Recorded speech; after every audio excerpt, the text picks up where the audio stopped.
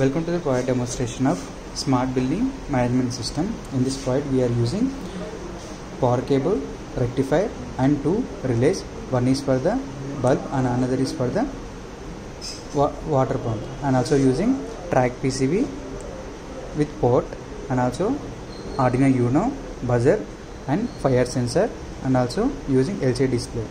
So here we can see ultrasonic sensor which calculate the water levels in this box.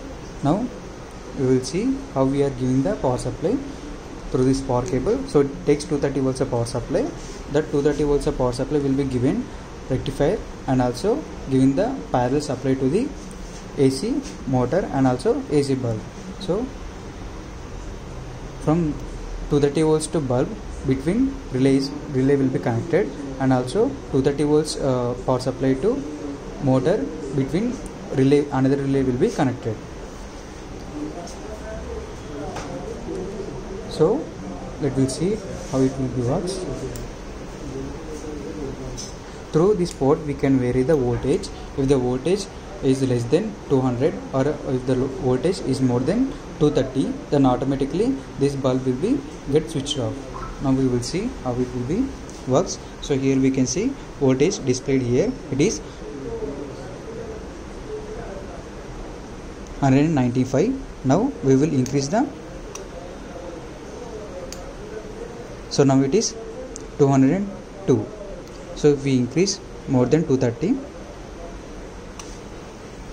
more than 240, it will be cut off. If it is less than 200, then automatically cut off. So if the voltage become high or the voltage become low, there will be a voltage fluctuations which causes the system damage. That's why we are using the automatic cutoff using this relay. And also here we can see water level is calculated by this ultrasonic sensor. So we can see also water levels. If the water levels is less than 59, then automatically this motor will be get switched on. Now here we can see this relay is in on position, which means now it is in on position. If we touch this one, we can see the vibrations. So we will place this one in a water. So now I am giving the water in this box.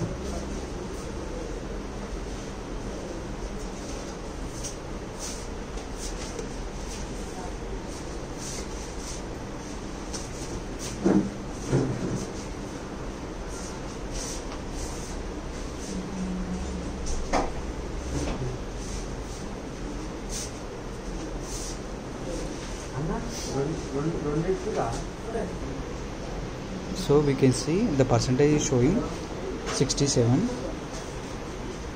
If it is more than 60, then this relay will be get switched on automatically.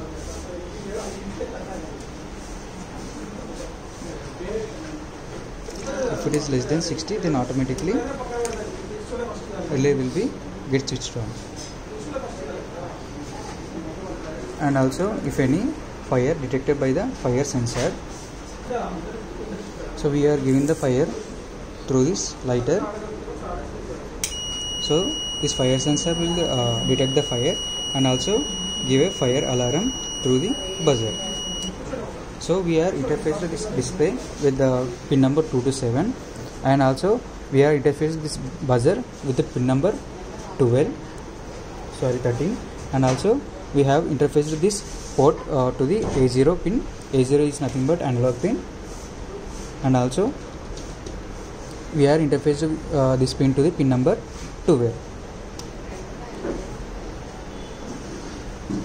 So the ultrasonic sensor is interfaced with the pin number 8 and 9. So in this way this product will be works. Thanks for the watching.